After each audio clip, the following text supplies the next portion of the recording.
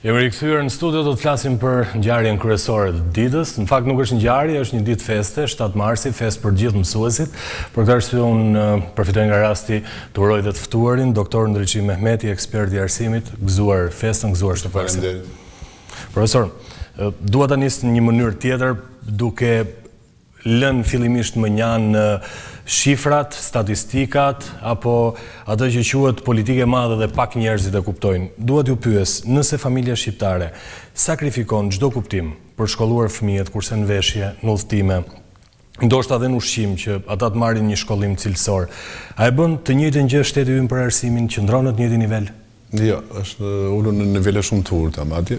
Ka kapur nivelet më të ulta të 10 vjetëve të fundit, nuk po them të gjithë tranzicioni, po të paktën të 10 vjetëve të fundit, për shkak se arsimi, veçanërisht arsimi parauniversitar financohet shumë pak na shteti dhe ne nuk arrim dot përkundër 5% që kishim na zoti Rama që në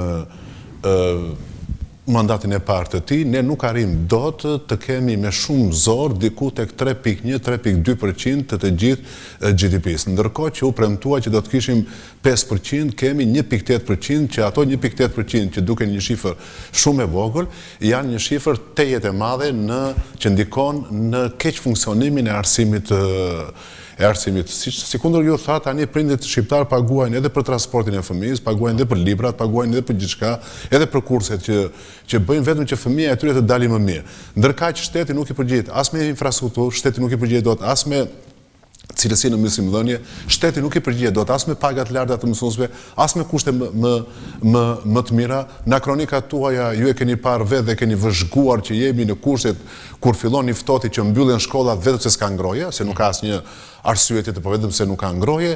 Janë mbyllur shkollat vetëm se nuk ka ngrohje dhe ende sot nuk kemi një lajmërim, është zëvendësuar vetëm një shtunë dhe nuk janë zëvendësuar të tjerat. Pra këto ndikojnë direkt në cilësinë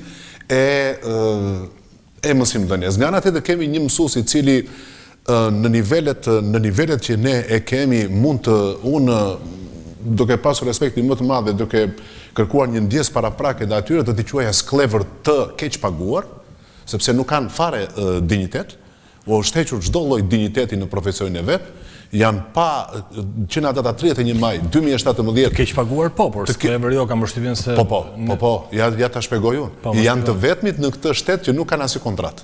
Që në data 31 maj të vitit 2017, për një arsye që askush nuk e di, janë pa kontrata kolektive. Janë të vetmit në këtë qeveri që kontrata kolektive e tyre përfshinte brenda vetëm mandatin e tyre. Po ju përmend një fakt. Kontrata e parë kolektive është e vitit 2002-2006, 2006-2010, 2010-2014. Pra ka përcente të gjitha mandatet qeveritare. Kuptoj. Pra të gjitha. Këta janë pa kontratë. Po ju them vetëm mbron sot. Askush. Absolutisht askush. Nëse i teket një drejtor i shkollës, po them këtë formë, të heqë. Janë flakur, janë me mira, janë me dhjetra, s'po them me mira, me dhjetra që më kanë dërguar letrat ku u thuhet që të ndërpritet kontrata në mënyrë të menjëshme dhe të njanshme. Dhe asgjë nuk e fiton dot në këtë formë? Absolutisht. Çdo fitosh në gjyq. Kush të mbron? Kush të mbron? Ja ku e keni, është nga televizioni juaj. Marrim rastin e fundit. Çfarë ka ndodhur? Është nga faqja juaj e internetit. E kam nxjerrë nga syri.net. Këtë përmbledhje ju e dini për çfarë flitet. Flitet për një projekt ligj, pra sindikata ka detyruar në mënyrë të menjëhershme Ministrinë e Arsimit të bëjë një projekt ligj për punojësit e vitit para 90. Ndërsa ky zotëria, së bashku me Ministrinë e Arsimit, ka thënë që mësuesit të hiqen, thotë. Pse? Sepse neni 124 i ligjit 80-2015 thotë diplomat e programit të studimit që kanë zgjatur 3 vjet 6 semestra janë ekuivalente me diplomat bachelor. Po ky ka qenë sistemi i mbyllur, mo zotëri. Siç ka bërë te kryeministri jon. Dhe kryeministri jon me bachelor është. Përse ai është më i favorizuar nga kolegët e vet? Me bachelor është dhe kryeministri jon. Dhe kryeministri jon që të ketë arsim për katës duhet të bëjë një master. Si ka mundësi tash? Ne kryeministrin e kemi pa master nëse ndjekim këtë sistem? Po, është me bachelor. Është me bachelor. Domethënë ai nuk vetë do të fillojë punën si mësues vizatimi.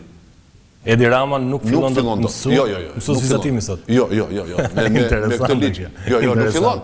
Jo, s'është interesant. Unë po qesh bosh për qarë. Nuk po gënjej. Jo, se kisha menduar kurrë prandaj. Jo, e shkruan ligji. Ndërkohë që ky ligj bie në kundërshtim me kë, me ligjin që është bërë në vitin 2012, i cili kishte një marrë mbrojtje. Në nenin 72 të këtij ligji, si dispozita thoshte që të gjithë ata që kanë mbaruar institucionin e arsimit të lartë, 3 vjeçar dhe kanë fituar kategorinë e parë dhe kanë kontrata, i mbron pikërisht ky nen. Pra imunizoheshin në një farë mënyre, sepse vetë këta, pra ky është dokument, po ju jap vetëm dokumentin e Ministrisë së Arsimit, jo mendimin tim. Ky është dokumenti i Ministrisë së Arsimit. Apo jo. Dhe dokumenti i Ministrisë së Arsimit thot në faqen 27 të tij thot, propozime thot, mas të ristrukturoj dhe të qartësoj mekanizmat dhe procedurat mes të tjerave. Politikë për kualifikimin e mësuesve pa arsim përkatës. Ta zëm se këta quhen pa arsim përkatës, jo që këta janë të arsimua. Cila është politika që kanë bërë? Pse si kanë kualifikuar? Kaluan 5 vjet. Po të shkojmë në rastin e Kosovës. Këtë duhet ta bënte Ministria e Arsimit, nuk duhet ta bënin individualisht. Jo, vetëm e kanë marrë përsipër këta. Shikosh ton këta në faqen 25. Shikosh ton këta, zoti Xhalili thon kështu, që mas do të ofroj programe shtetërore trajnimi për punojësit arsimor dhe për këtë qëllim marrëveshjet e dhura me institucione përkatëse, të financojnë njësitë arsimore programe të kualifikimit të ofruar në agjenci. Ku ika? Janë premtimet e tyre. Urdhë, ky është premtim i tyre. Është raporti dal. 2014. Po, raporti para prak. I kanë ndjekur gjitha etapat, kanë thënë shumë etapa bëjnë, nuk kanë bërë asgjë. Shkojnë më tutje. Vim 80 vjet përpara. Çfarë thoshin për mësuesit 80 vjet përpara? Po. Ja, baballarët e kombit. Se këta quhen baballar kombi. Kjo është gazeta zyrtare e Mbretërisë Shqiptare, ligji mbi reformën e shkollës së mesme. Dhe çfarë thot? Në fund, thot, dispozitat e këtij neni nuk parashikohen për të gjithë ata që janë diplomuar për universitetet dhe shkollave të nalta para vitit 41. Kjo dispozit më lartë për të reguluar pra titujt akademike e tjesë, s'po ju e lexoj neni 210, thot, kjo dispozit tranzitore ka vlerë deri në vjetin 41 inkluziv, i përfshirë. Pra ka dalë në 38. Edhe 80 vjet më parë kishte dhe i ka lënë kohë mësuesit që 3 vjet. Ky të vi dhe të rregulloj pozitën e vet akademike. Sepse unë do të isha dakord që ka dalë ligji shumë mirë. Dhe unë jam dakord që në bazë të Bolonjës këto quhen bachelor. Por ama ti do të bësh një udhëzim dhe do t'i thuash, i nderuar zotri, unë po të lë kohë 3 deri në 5 vjet që ti të përputhësh pozitën që ke me vendin e punës. Pse thash unë janë sklever dhe ju ma mohuat më përpara? Sepse ti duke i dhënë mundësi edhe trajnimit si shtua vet, po të paktën të thuash që unë do të paguaj gjysmën e kualifikimit tënd dhe gjysmën ta paguash ti. Atëherë ti e motivon atë të punojë më mirë, të punojë më fort. Ajo që tha ty, pse, sepse ne do heqim sot në sistemi, ata që kanë përvojën, ne do shkatrojmë përvojën dhe do të sjellim rishtar të cilët unë nuk kam asgjë, por pa ndërshetimin e përvojëve me rishtarët. Unë kam një merak, ju ndoshta nuk doni të keni konflikt interesi, por unë kam një merak shumë të madh, se kush po ndjek sot ciklin e ulët. Ha diskutim. Jam shumë dakord. Studentët që sot po shkojnë për cikët të ulët janë studentët të cilët janë në nivelin mesatar. Unë nuk dua, profesor, unë nuk dua të përdor termin që ka përdorur zoti Fuga, megjithëse profesorit i drejtohem me respektin më të madh. Vrastare për këtë vend do të ishte një kom debil në të ardhmen, thot profesori. Po më mirë, jam dakord, po. Po këto janë pasojat. Po, se cilat janë politikat që ke bërë ti? Cilat janë politikat që ke bërë ti? Për ta ndryshuar. Kemi këtu, kam një tabel që është e Ministrisë Arsimit dhe Sportit. Me çfarë lidhet? Me paga. Me paga. Kjo është interesante. 2001 dhe deri në vitin 2012. Po marr vetëm vitin 2005, 2012. Në vitin 2005, 23.050 lekë rroga, 54.920. Në këto nivele ka ngelur sot. Edhe një herë lutem. Edhe një herë. 23.000 e kemi në vitin 2005, 27.336. Ndjes. 54.900, ndërsa paga mesatare në këtë vit ka qenë, pra paga mesatare ka qenë 32.803, 52.000 lekë. Dy fish. Dy fish i pagës. Prej 2012-ës, është shtuar dhe në 2013, më fani një 10% tjetër, Dhe prej asaj kohe, deri në ditën që po flasim, nuk ka asnjë pagë. Nuk më vlen mua premtimi i kryeministrit, unë s'doris pagën time, po doris tuaje. Ku e ka? As më vlen fare mua ky premtim. Që nga 2013 nuk ka rritje pagash më? Asnjë. Është hequr paga e 13. Është hequr paga e 13. Është hequr 100.000 lekë që jepej në fund të vitit dhe nuk është dhënë. Në 2013, 2014, 2015, 2016, 2017 dhe ka rrezikur mos jepet as në 2018. Dhe vjet u tha, Po jo, po unë i shoh të lumtur mësuesit. Sa herë takon Edi Rama, siç bëri sot kryeministri? Nuk e di. Ata që zgjedh kryeministri. Po duhen thënë sa të vërteta. Po duhen thënë sa të vërteta. Nëse është kjo situata, në rast se se këta kanë vepruar në mënyrë të tillë që e kanë zhveshur nga dinjiteti njerëzor mësuesin. Shiko ç'thoshte ai, e vurere? Thoshte falenderoj shumë zoti kryeministri që ma dhe. Po. Do të thonë nuk ka mësuesi në vend të ulej kryeministri të përulej para mësuesve, përuleshin mësuesit dhe bëheshin dysh para kryeministrit. Po çfarë thua? Po kë zgjodhi sot?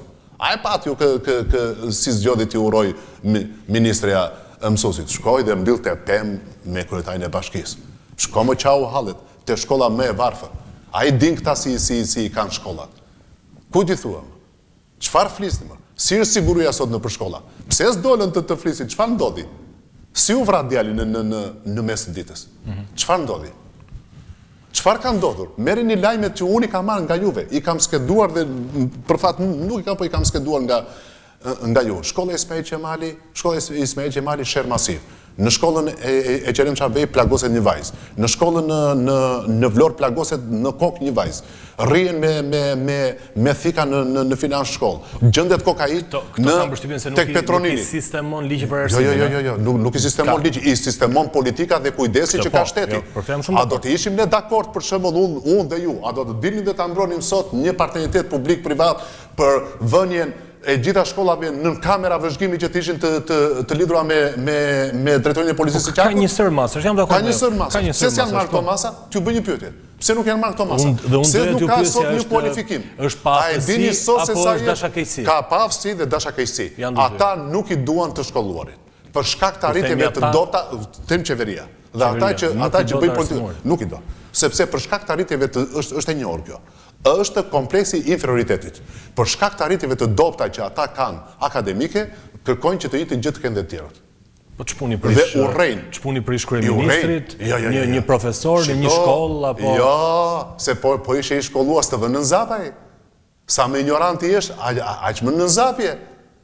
E ke gabim? A e dini ju sot që 10% e gjithë... Unë mund ta kem gabim, po s'dua ta keni ju drejt. Fatkeqësisht në këtë rast nuk dua që ta keni ju drejt. Jo, unë po ju them që ne po shkojmë... Ambasadorja gjermane thot, po jo se e ka thënë ambasadorja gjermane, janë statistike që ne i dim tani më 2 nga 3 të rinj shqiptar duan të largohen nga ky vend. 6.000 veta sipas shifrave të Agjencisë Kombëtare të Provimeve. 6.000 veta në 2016 kërkonin të iknin jashtë vendit. 7.920 veta në 2017. 2.000 më shumë. Do thot dikur, sepse e dëgjova dhe diku, ama është të keq që ka të shkollohen jashtë. A të bëj kundra pyetjen sa prej tyre kthehen? Nuk i kemi këto statistika. Asnjë nuk vjen. Kam përshtypjen se nuk kanë arsye. Nuk vjen. Bile ne, prindi shqiptar që thatë ju, thonë shkolloni këtu dhe ikni që si thot një fjalë e popullit, më mirë t'ju qaj mallin se sa hallin. A ka prind që do të hypi në avion fëmijën e vetë të iki? Sigurisht jo. Si mund të jetë? Dhe ky njeri, apo këta njerëz që bëjnë arsimin, po ja ku i kanë vetur, të dalim në një debat të hapur. Çfarë kanë bërë për këto që kanë thënë? Po më fani tani, a mundet pas 80 vjetësh ne mos të bëjmë dot një ligj si ky? A mundet ne mos kemi një rregullore si kjo? Është e vitit 1924, mërë zotri. Unë mendoj se kjo bëhet bërë 24 orëve, problemi është implementimi. A e di qarë thoshte kjo, mërë? Në qofë se mësusi, për dignitetin, prandaj po them, në qofë se mësusi, thot, bëhet i pa aftë, përfundimisht, për të dhënë mësim, thot, shteti është detyruar të japi një pagesë të atill që të rojë me dignitet. Dhe është gjë e madhe kur i thua ti fjalën me dignitet dhe respekt. Sigurisht. Dakor? Ja pra kjo, ky. Që në 24. Sepse ata mësues, dhe ky është për brezat, për brez pas brezi pikërisht këtë mësoj dignitetin e mësoj. Sepse ne zoti Xhalili, si mund të mësoj dignitetin dikush që nuk ka dignitet? Pra, ne zoti Xhalili pse e bën këtë? Sepse ne filluam me zotni mësues, me shoku mësues, me mësues dhe përfunduam me nder teje mësues. Ktu kemi arritur sot. Dakor? Sa përgjithësi sa faj kanë vetë mësuesit në këtë situatë? Jemi në kushtet, mësuesit kanë fajin më të madh për të vendosur dinjitetin e vet. Dhe ata nuk mund të vendosin dot dinjitet tek kush, te nxënësi. Se nxënësi thotë ti s'kërkon dot drejtat e tua vëlla, do mësosh mua ti se si kërkoj të drejtat mia. Çfarë jeti? Çfarë dinjiteti mund të ketë kur na kronikat tuaja apo të gjithëve rrihet drejtoresha me nën drejtoreshën? Pse mëzure vendin mua ti? Apo kërcënohet rektori për kandidati për dekanin për rektor? Po ku jemi këtu? Ku vemi këtu? Në çfarë drejtje jemi? Sepse pedagogët e kanë ngritur zërin e vet, mirë keq, të ndar, të pandar, nuk po i hyn fare atij diskutimi. Por janë më të zëshëm. Sindikata këtu thuajse kanë vdekur fare. E vërtet. Tani kjo është e vërteta, dash tu vi mirë atyre. Në numër janë plot, por puna është dash mos tu vi fare. Ata urdhë sindikata, ja ku thotë. Për pse bëhet? Sepse është paralajmëruar një grevë në 12 mars dhe këto janë tuajat. Dhe ju i keni marrë direkt nga lajme të konfirmuar, apo jo? Pra, këtu te kallzo.com unë e hapa dhe thoshe atje ku e keni marrë, thoshe në rast se ne nuk bëhet në 12 prill hidhemi në grevë. Sindikata e Bashkuar në Kosovë. Për çfarë? Interesohen për vitet në 90, pse? Sepse ata interesohen për kolegët e vet. Se sot kryetari i sindikatës së Kosovës ka asnjë interes, ai ka mbaruar pas 90-s, por ka interesin e kolegëve dhe interesin e kujt? Të fëmijës, sepse interesi më i lartë i kujt është i fëmijës. Po me cilët fëmijë do t'i bësh ti? Po ti nuk shpërndan dot libra. A e diti që ti je i vetmi vend në rajon që i jep librat? Maqedonia. Po marr Maqedoni. Një vend Kosova, i jep pa lek deri në unë kam diskutuar në këtë studio faktin që kishte një propozim, se po të mos kishte gjysma e të keqes. Ka qenë një propozim i Partisë Demokratike që është hedhur poshtë jo, ka qenë i Partisë Demokratike. Ka qenë i Partisë Demokratike. Ishte bashkuar më mbrapa LSI. Dakor, por që ka qenë një propozim i opozitës po e them në këtë formë. I mirëmenduar. Ja ku janë nxënësit. Librat falas. Ja shikoni nxënësit ku janë. Shiko. Kjo është rradha. Rradha është te shkolla Fanoli, me pagesë për të marrë te shkolla Fanoli. Shiko si rin. Shiko si rin. Dhe është në gusht kjo. Nuk është në shtator. Se këta thonë, ama se vim prindi me vonez vetë. Jo, jo, është në gusht kjo. Përballë shkollës Fanoli mund ta verifikoni të shkoni dhe të çoni njerëz. Ka pas një në kuadër të saj është bërë me pikë, me presje dhe me faturë. Nuk e pranuar në zotërin. Absolutisht nuk e pranuar. E votuan me një urrëtie të madhe. E diti kush i jep librat në këtë formë? Ne dhe Serbia, në gjithë Ballkanin. Ne dhe Serbia. Maqedonia hapi një ligjin, thotë që i jep nga klasa e parë deri në klasë 12. Dhe kështu ti çfarë bën? E nxit fëmijën që të shkojnë në shkollë, sepse prindi thotë mua shteti më ofron çfarë? Mësues falas, libra falas, ambiente të ngrohta falas. Ku i ke ti mjediset e ngrohta? Ku i ke ti mjediset rekreative që quhet? Tek e fundit këto nuk janë as luks, po këto janë detyrim. Jo, janë detyrim. Dhe çdo qeveri, jo, të lutem. Ky është detyrim i çdo qeveri i bashkisë. Po, dhe i bashkisë. E cila rrimën janë dhe s'flet. Me jep ca shifra, thot, do restaurojmë këtë shkollë, do 3 fishojmë atë shkollë, do 4 fishojmë. A e diti morzotni që Tirana ka 1/3 mbulon vetëm 1/4 e kapaciteteve që ka për fëmijë të kopshit? Tirana mund të ketë, sa është kjo zona që kemi? Po si ja bën me 3/4? Ja, po ju a them unë. Në vitin 2013, me shifra zyrtare, me shifra zyrtare, 52.000 fëmijë kishte nga mosha 6 muaj deri në 6 vjeç. E disa kapacitete akomoduese kishte Tirana bashkia, jo qyteti, vetëm 6.000. 6.000, 46.000 ishin jashtë sistemit. Jashtë sistemit. E di ç'do thot? Kanë premtuar këta. Në 2018, askush nuk kujtohet të investigojë dhe të thotë. Çfarë kanë premtuar Ministri i Arsimit? Ka thënë që neve në 2018 fusim në arsimin parashkollor, na mosha 3 deri në 6 vjeç, më fali, 98% të fëmijëve. Dhe poshtë me footnote thotë e kanë në strategjinë e arsimit parauniversitar. Me footnote thotë Bashkimi Evropian thotë e ka në 2020 95%. Këta janë më shpejt se Bashkimi Evropian.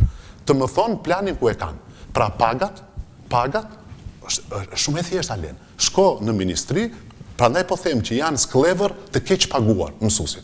Sepse sot me rritjen që kishte nga 2005 deri në 2013 që ju e pat, sot mësuesit duhet ta kishte pagën mesatare $620. Çfarë do të bëjë profesor që të ndryshohet situata? Atëherë, që të ndryshohet situata, duhet një vizion i qartë. Jemi në një emergjencë kombëtare. Unë kam thënë një herë, Presidenti i Republikës duhet të krijojë një këshill të emergjencës kombëtare për arsimin. Po. Deri këtu ka. Po. Sepse ju e thatë vetë, çfarë tha Merkeli?